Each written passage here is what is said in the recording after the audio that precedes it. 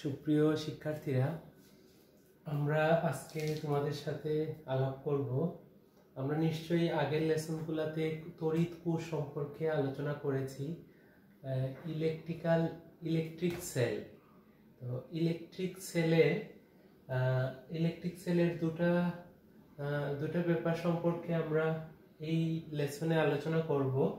একটা হলো ইলেকট্রিক সেলের ইন্টারনাল রেজিস্ট্যান্স, তড়িৎ কোষের অভ্যন্তরীণ রোধ স্মল আর দ্বারা প্রকাশ করা হয়, যেহেতু রোধের একক আমরা জানি ওহম, সো এটার একক ওহম। আর এরপরে আরেকটা, তাহলে এটা আগে বলে নেই যে তড়িৎ কোষের ইন্টারনাল রেজিস্ট্যান্স কি। তো আমরা জানি নিশ্চয়ই আগের ক্লাসগুলোতে আমরা পড়েছি যে একটা তড়িৎ কোষ কিভাবে তৈরি করা হয়। তড়িৎ কোষের ভিতরে যে ম্যাটেরিয়ালস গুলা ইউজ করা হয় এগুলাকে এমনভাবে, এখানে দুটো পাত থাকে, এটা একটা মেকানিজম আছে, এটা এদিকে আমরা আলোচনা করতে যাচ্ছি না, না হলে লম্বা হয়ে যাবে। আমরা কোনো একটা আলাদা ভিডিওতে এটা নিয়ে আলোচনা করব। ওখানে জাস্ট একটু বলে রাখি যে ওখানে দুটো প্রান্ত থাকে, একটা পজিটিভ প্রান্ত এবং একটা নেগেটিভ প্রান্ত। তো দুই প্রান্তের মধ্যে বিভব পার্থক্য থাকে। আর ভিতরে বিভিন্ন আমরা যেমন কেমিক্যাল, সালফিউরিক অ্যাসিড, ওরকম যে পদার্থগুলো ব্যবহার করি, বিভিন্ন কেমিক্যালগুলো থাকে, রাসায়নিক পদার্থগুলো থাকে, ওই রাসায়নিক পদার্থগুলোর একটা রেজিস্ট্যান্স থাকে, নিজস্ব একটা রেজিস্ট্যান্স থাকে, যা তড়িৎ প্রবাহকে বাধাগ্রস্ত করে থাকে।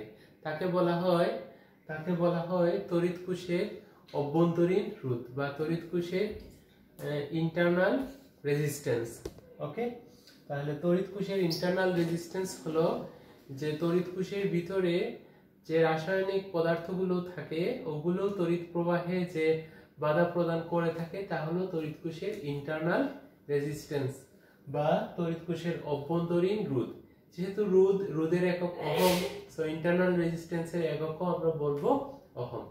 এইবার আসি আমরা তার তড়িৎচালক বল বা ইলেকট্রোমোটিভ ফোর্স, যেটাকে সংক্ষেপে আমরা ইএমএফ বলে থাকি। এটা বলতে কি বুঝো? এটা আসলে অনেকটা বিভব পার্থক্যের মতোই।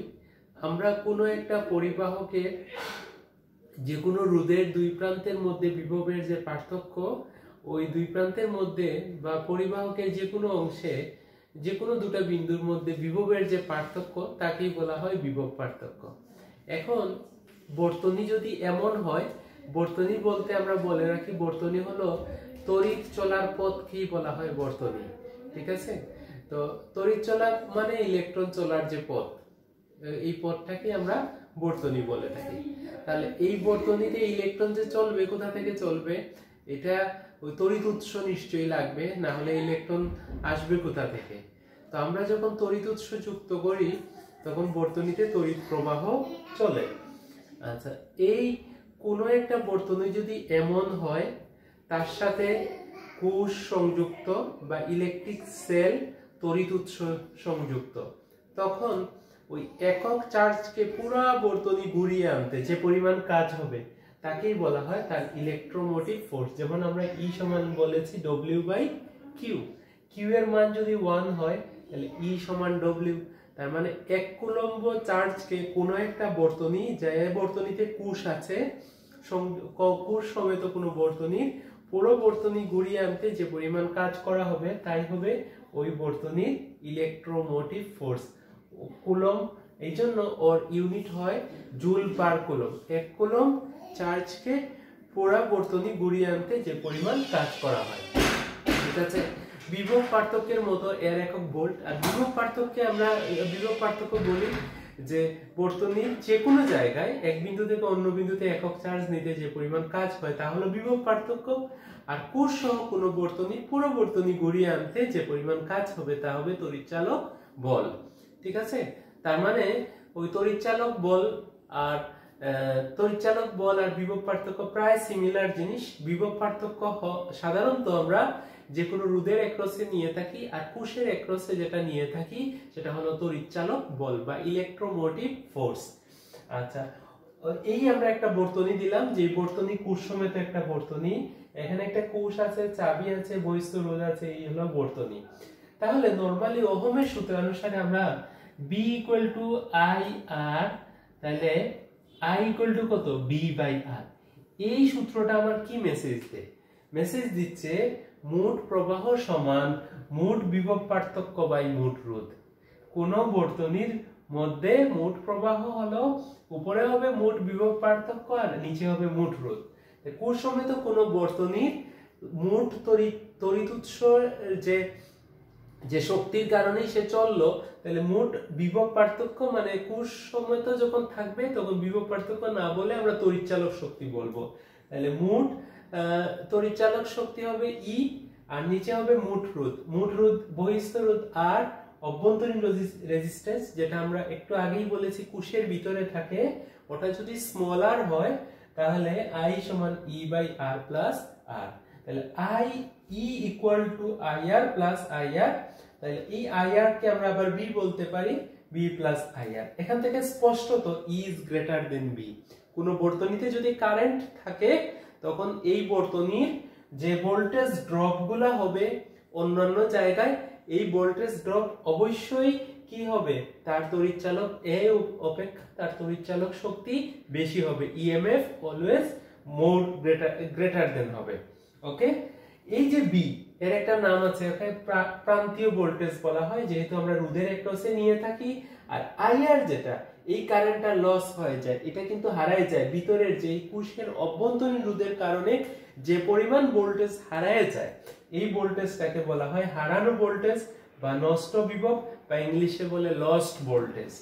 তাহলে কোন কোষের অভ্যন্তরীণ রেজিস্ট্যান্সের কারণে যে পরিমাণ ভোল্টেজ লস হয়ে যায়, ড্রপ হয়ে যায় ওখানে ভিতরেই, এটাকে আমরা লস্ট ভোল্টেজ বলে থাকি।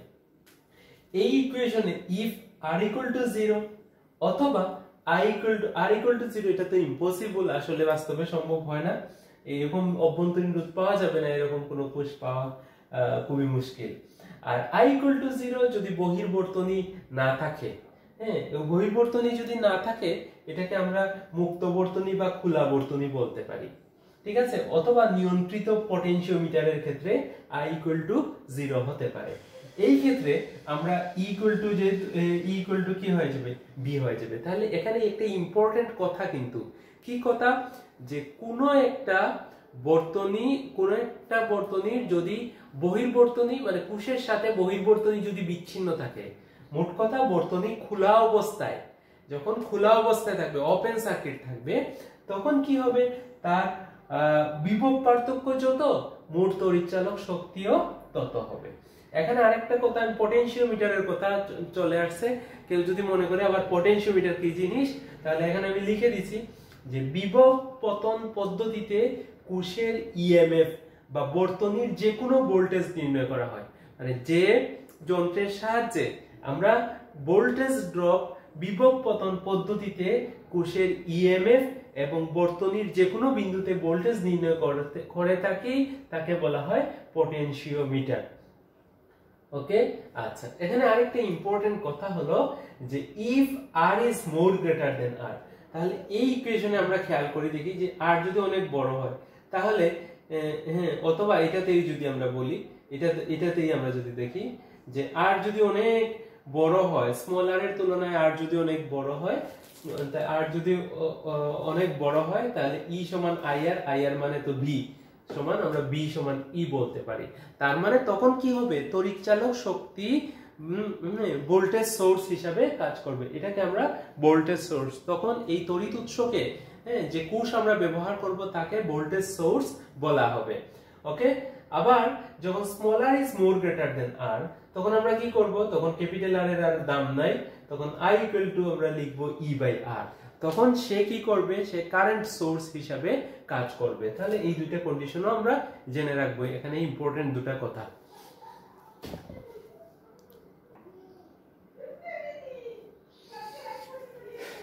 এইবার আসি, আমরা যেহেতু এর আগের অংশে পড়লাম যে কি অভ্যন্তরীণ রোধ, তড়িৎ কোষের অভ্যন্তরীণ রোধ এবং তার তড়িৎচালক শক্তি কত হয় এবং তার রিলেশনগুলো সম্পর্কে আমরা একটু আইডিয়া নিলাম।